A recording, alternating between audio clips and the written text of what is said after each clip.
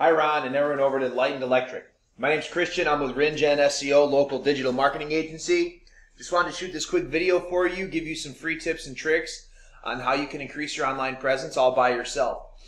So 3 things I'm going to talk about today: content, citations, and backlinks. This is going to be a little bit different of a video because you don't have a website to critique.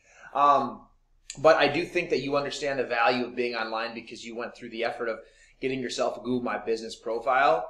So I guess where we'll start is with this. And so citation. So what a citation is anywhere on the web that your business name, address, and phone number is listed in various directories. Okay.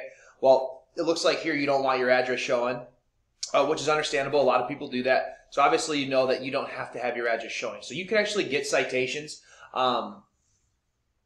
without having your address listed. But some examples of those citations are going to be Facebook, Yellow Pages, Yelp, Better Business Bureau, Chamber of Commerce, etc., etc. So those are going to give you citations, and the more citations you have, the higher up you're going to rank your Google My Business profile in the map pack. A couple other things. First of all, great job on the reviews. You got 25 Google reviews with a 5.0. That's perfect. We recommend 25 minimum. You got 25 and you got a 5.0. Perfect. Great job on that.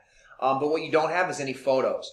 So this is just what the GMB picked up for the map. So what you're going to want to do is go in and add some photos to this profile, and that's going to help rank your GMB. So add 10 photos. Whenever you get a chance, log into your GMB, add 10 photos, and then make sure to save those photos properly. So a lot of times when you upload a photo, the computer will just generate something to save it as.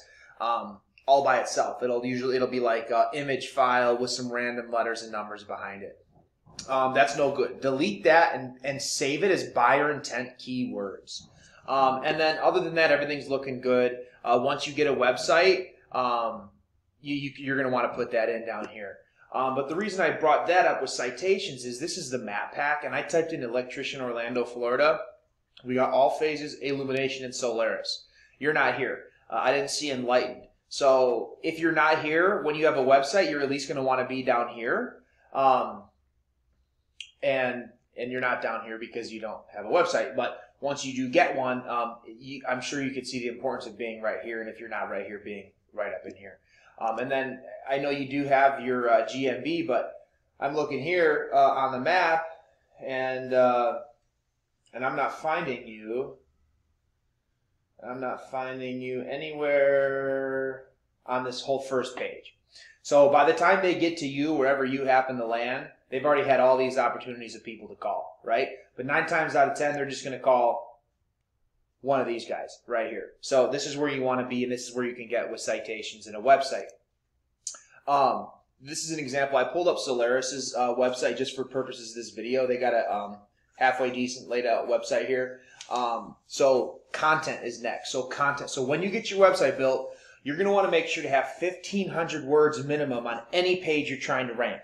Google loves content. Content is king in the eyes of Google. So the more content you have, the better. And then you're going to want to make sure to input buyer intent keywords in that content.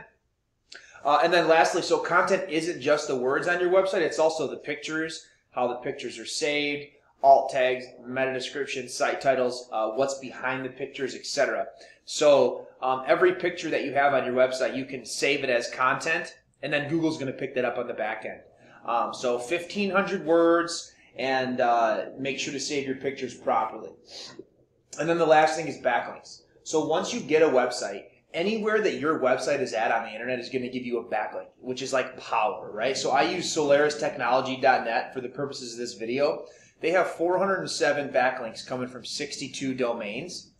And that's going to give you a rating, right? Their rating is 5, and this is 5 out of 100. So basically they have a lot of room to improve, which is part of the reason why they didn't pull up #1 in this organic down here.